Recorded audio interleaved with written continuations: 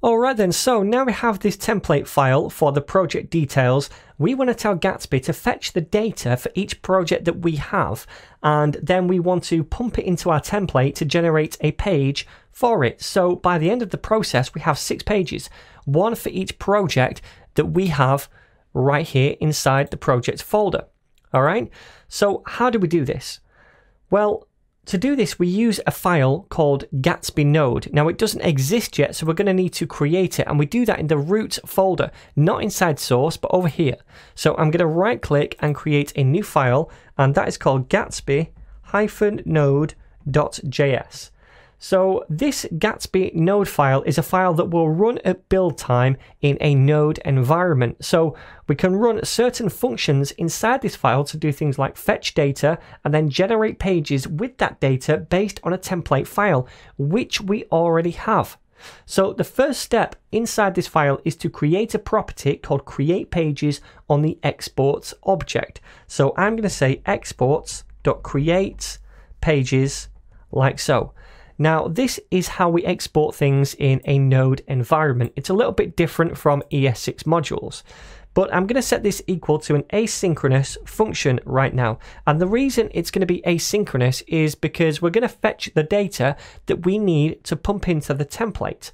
So it's asynchronous, and it means we can use the await keyword inside this function. Now, as an argument, we get an object inside this function, and we can destructure a couple of things from this object. The first thing is going to be GraphQL. So much like we used GraphQL and we imported it in our page components to make queries, we're destructuring it from this object right here so we can use it to make queries inside this function. The second thing we're going to grab from here is something called actions. And actions contains a few different methods that we can use inside this function, and one of those is a method to generate pages. So the first thing we need to do inside this function now is to grab the data that we need to make pages for, and that is all the markdown files. So what I'm going to do is say right here const, and we're going to destructure the data from the response here, because it gives us a response object. We're just destructuring the data property on that object, and we're going to set that equal to await and GraphQL like so. Now this time this is a function, so we don't just place our backticks at the end over here. We invoke the function and then we pass in whatever the query is. So we do our backticks now, and then we pass in the query right here.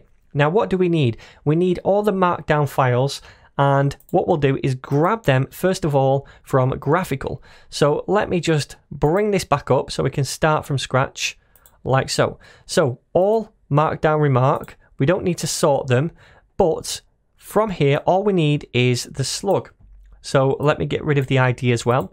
And the reason we need the slug is because when we're generating pages, we want to know what is the route going to be for that page. Now remember, if we take a look inside our projects, let me close the images, take a look inside one of these, we see a slug property. Now that is going to be the route or part of the route for this page, and we're going to tell Gatsby that that is the case, right? Because we need to generate, as well as a page, a route for that page.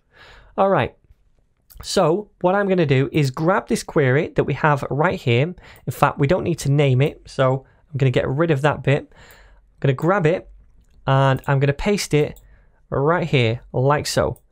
Now the query right here is not for the projects page, so I'm going to get rid of that and I'll just call it project like this. So we get all the markdown files as nodes, we go into the front matter and we grab the slug for each one. So now we have that data, we can do something with it. We want to generate a page for each one of those items in the data. So then how do we do this? Well, it's pretty simple. First of all, we want to cycle through all of the items in our data. Now to do that, we need to say data, then we want to go into all markdown remark. This is much like we drilled into the objects before once we get that data back. Then we want the nodes right here. Now remember, this nodes, this is going to be an array right here of all of the different items that we get back, and on each one of those items we're going to have access to the front matter, and then on that the slug. So what I want to do is cycle through these nodes, and for each one we want to generate a page based on our template, and in each case we want to pass in the data for that template somehow. Now, the only thing we have is the slug right here, but we can still pass in the slug to the template, and then from the template, we can use that slug to make another query to get the data for the project with that slug. I hope that makes sense. So to do this, I'm going to use the for each method on this nodes array. And for each node, what we'll do is fire a function, and then the way we create a page, oops, this is all wrong. So let me just change this and change this back to lowercase. Okay, so then the way we create a page is by using this actions thing right here. So I'm going to take that and I'm going to use a method called create page.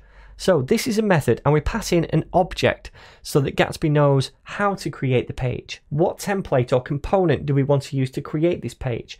What is going to be the path, the route for this page? And what data do we want to pass into the template for this page? Well, we can set all of that up inside this object. So first of all, the path. What is going to be the path for this page? Well, I want it to be /projects and then / whatever the slug is going to be. Now I can access the slug from the node, so I'll say plus node, which is the thing we take in to the function, and then I want to access the front matter, then the slug property on it. So that is the route or the path for that page, /project / whatever the slug is.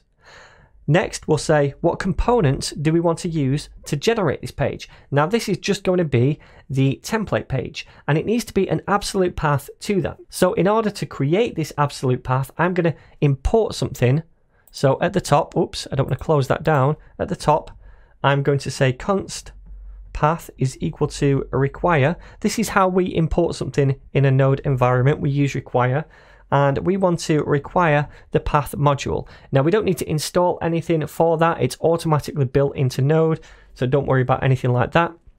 But down here, we can use that path now to resolve a path. So we're going to say path.resolve, and then inside here, we're going to say dot / to say the current directory, then into source, then templates, then project -details.js, and this is going to generate an absolute path for us, not a relative one. So this requires that absolute path, remember. Okay, so that's the second property. The third one is going to be context, and basically this is going to be what do we want to pass, what variable do we want to pass in to the template when we're generating this page. Now I want to pass in the slug.